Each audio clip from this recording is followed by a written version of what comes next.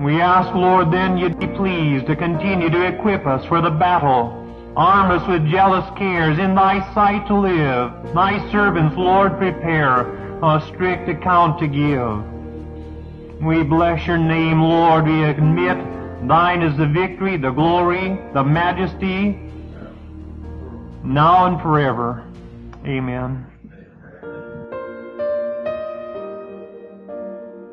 Take courage. Rise up. Be courageous in this striving against sin.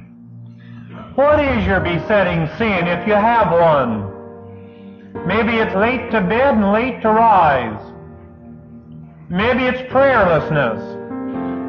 Maybe it's gluttony. Maybe it's silly talk. Maybe it's laziness or some other form of lust. I don't know what it is. I don't need to know, but by definition of the besetting sin, you know what it is. Whatever it is, there it stands before you like a Goliat, defying the power of the living Christ. And are you going to let that thing blaspheme the name of the Lord? Why not rise up and take courage and, like David, hit it in the head? Or like David, do with it like he did to the Jebusites. And David and all Israel went to Jerusalem, which is Jebus, where the Jebusites were, the inhabitants of the land. And the inhabitants of Jebus said to David, Thou shalt not come hither. Nevertheless, David took the castle of Zion, which is the city of David. Here you are. You have this victory and that victory and the other victory in Canaan's fair and happy land. You've tasted of the milk and the honey. You've seen them routed out. But here's this stronghold, the stronghold of the Jebusites. And they're saying to you, you shall not come here. You're not going to take this one. You're not going to conquer this one. There's no victory over this one. You're not coming in here. And there's the devil saying that to you, like those Jebusites.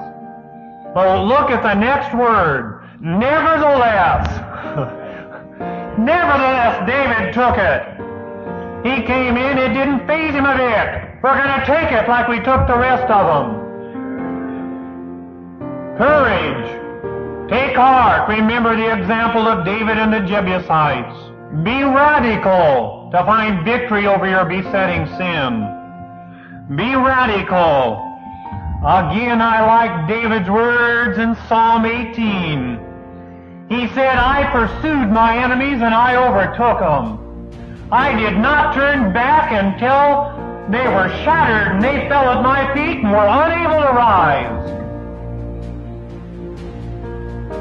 Remember what he did to Goliat. He not only hit him in the head, but he took the sword and cut his head off to make sure he wasn't going to rise up. Radical. I shattered them so they were unable to rise. Don't play around with it. Don't go for a half victory. Don't pamper it. Here's a man with a problem with gluttony and obesity.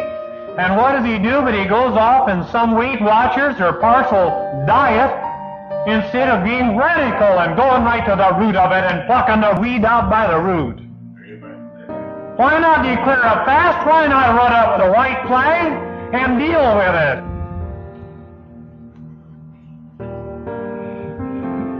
You take a doctor that prescribes the pills, isn't this right? Dr. Campbell?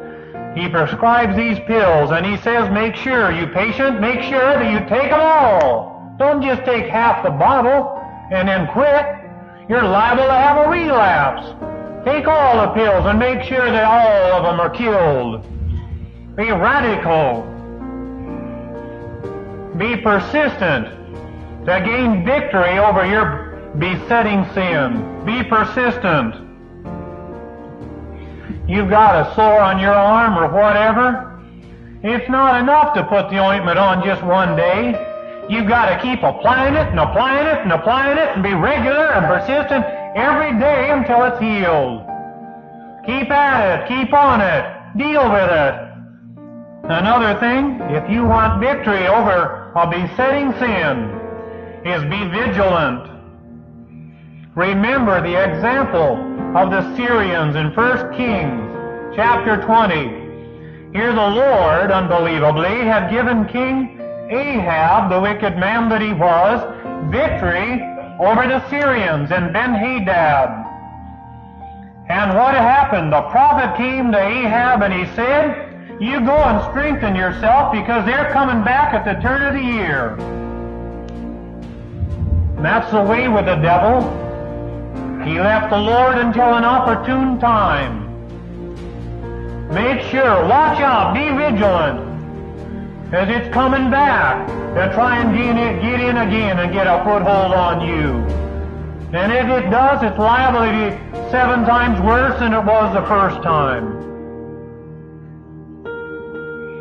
What we're saying, brethren, is to be all out for God, all out for Him, to be violent in the things of the kingdom, radical in the pursuit of the Lord and in the matters of holiness. You don't know how consecrated you really are. You don't know how consecrated you really are until you gain victory over that besetting sin. Until you fight where the heat of the battle's on. And you don't know the riches that the Lord has for you until you deal with that besetting sin. The riches of peace and glory and goodness and gladness. You don't know the riches that the Lord has for you until all on the altar is laid. I one time was told the story, I guess, of Genghis Khan. Here that man was going through the land, sweeping through the land with his army, taking one city after another. And they came to this one city, and there they'd taken it all except this one temple, Buddhist temple or whatever it was. And they got into that temple, and there they went into the inner sanctuary. And there they found those priests all bowed down around this here mighty idol. And the head priest, he rose up, and he came to that great leader, and he pled with that leader, take everything, take anything, but would you just spare this one? And the leader at first, he said, all right. But then he thought again and said, no, cut her down. And they knocked that idol and split it wide open, and there came out buckets of jewels. If he can just keep one stronghold sin in our life, he knows that he's holding back the riches of the Lord from us. To have victory over a besetting sin, it just means believing God. Have faith in God. That's what all those witnesses were crying out in Hebrews chapter 11. By faith, by faith, by faith. Have faith in God. And really, what sin is it that's too big for the Lord?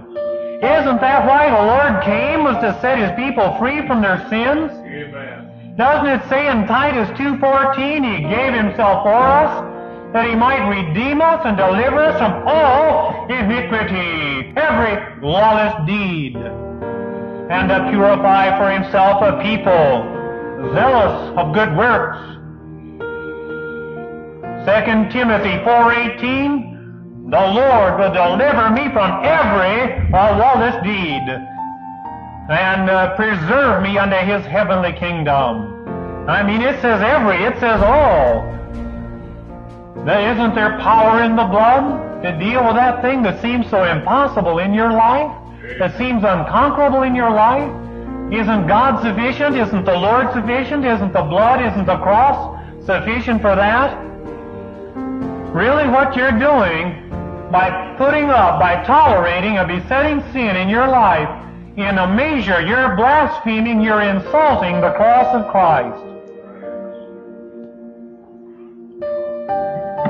And Brother Leiter has been preaching the doctrine of regeneration.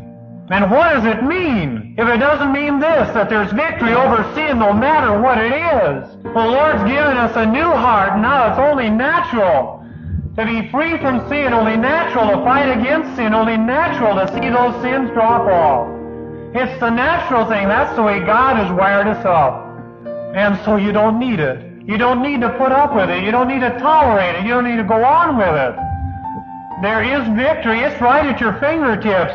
It's real in you already.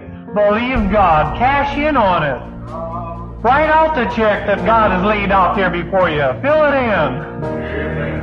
Only natural. You've tasted that the Lord is gracious. Here, what is that grace teaching you? Titus 2:11 says that the grace of God has appeared, teaching you, actively teaching you, to deny ungodliness and worldly lusts, to live soberly, righteously, and godly in this present world. That's what grace does.